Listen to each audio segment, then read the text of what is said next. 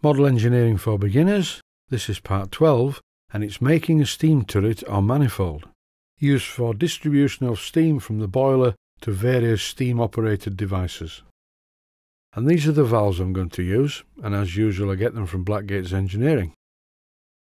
The first thing to do is to find a suitable piece of brass bar and mark it out for the 3 valves.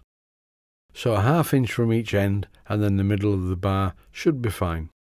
What you have to remember is that you need to rotate the valves to screw them in, so there needs to be sufficient clearance between them to allow this to happen. I will of course be removing the union nut and the associated union cone from each of the valves before fitting them, so the clearance you require is just from the edge of the threaded part of the valve to the next valve. This is the larger of the 2 lathes I have in my workshop. It's very old, like me, and like a lot of the other stuff in the workshop, but it's very accurate, and this is a 4-jaw self-centering chuck.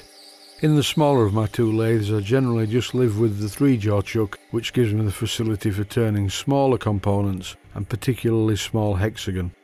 So what I'm doing at the moment is just machining the end off the piece of bar. It's no good leaving it rough sawn. I take a nice clean cut across the end and follow this with a centre drill to drill a hole in the end of the piece of brass bar. Then I use a twist drill. This is a 3/16 of an inch diameter twist drill, and I drill all the way down the bar, but I do not want the twist drill to come out of the other end. So I make sure that I'm not going to do this, because if I come out of the other end then more work has to be done. I would have to counter drill the other side, thread it and put a plug in both sides. But I only want to put a plug in one side. What I'll have to do is counter drill it to a tapping size for 5/16 32 and just tap about 1/4 of an inch of the end of it to take a blanking plug. 5/16 32 refers to the diameter, 5/16 of an inch, and 32 the threads per inch. This is a standard ME thread or Model Engineer thread, and these Model Engineer threads are very common in model steam engines. And in the time I've been talking about Model Engineer threads, you will notice that the centre hole in the piece of bar is almost complete. I'm now having to withdraw the drill a lot more frequently because I'm past the flutes, and the brass chippings are then unable to clear, and you do run the risk of drill breakage if you carry on.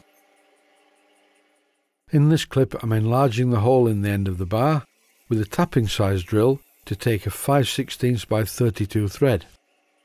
Proper engineers will not like this, but what I always do is I use an imperial size drill, which is 2 sizes down from the finished diameter of the thread. Here you can see the thread in the end of the bar. With the bar mounted in the drilling machine, I can now drill the 3 holes in the front surface of the bar, which will take the steam valves.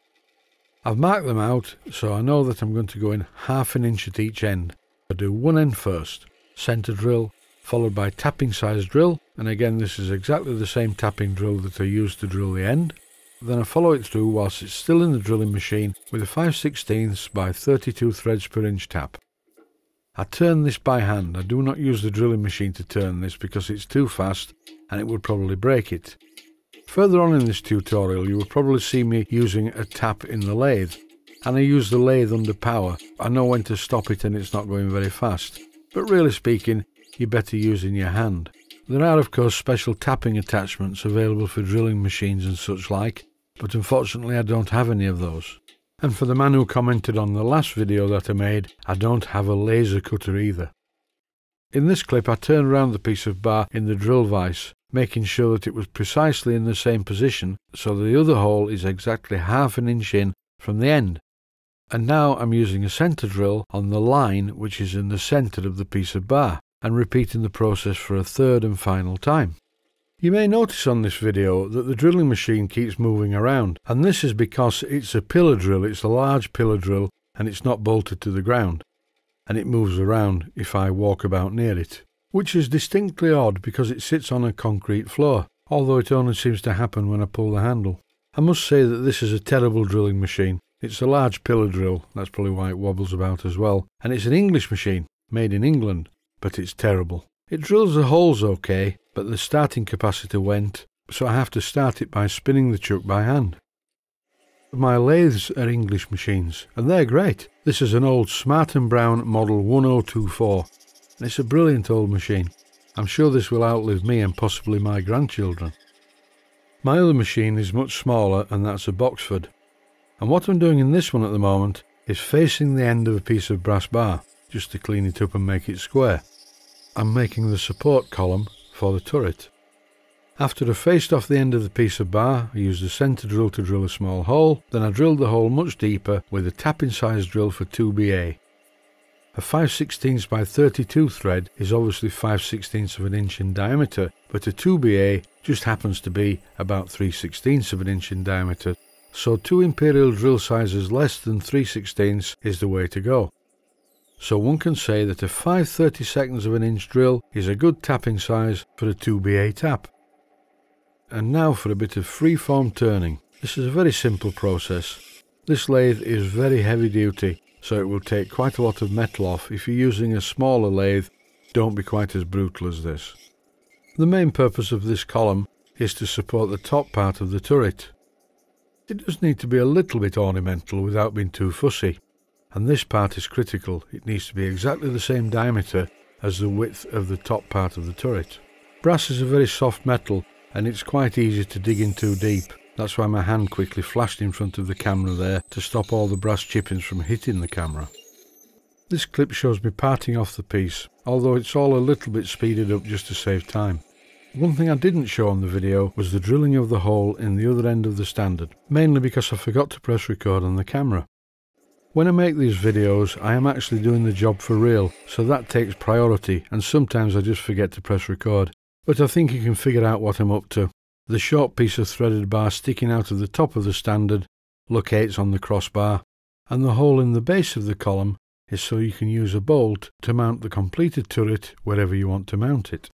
Once the turret components have been silver soldered together, the whole thing looks like this. As you can see, the component now has silver solder flux residue and some oxidization, but after having been dangled in my acid bath for a while, it now looks like this. And after polishing up the part and fitting the taps, it now looks like this. And here is a view of the turret with the 3 valves in place. The valves are fitted with shim washers, which allows me to get them in the correct position, and also some Loctite 542 to make doubly sure they'll never leak. These steam valves are slightly unusual. They have a 5/16 by 32 thread on the body of the valve, but the outlets use 3/8 by 32.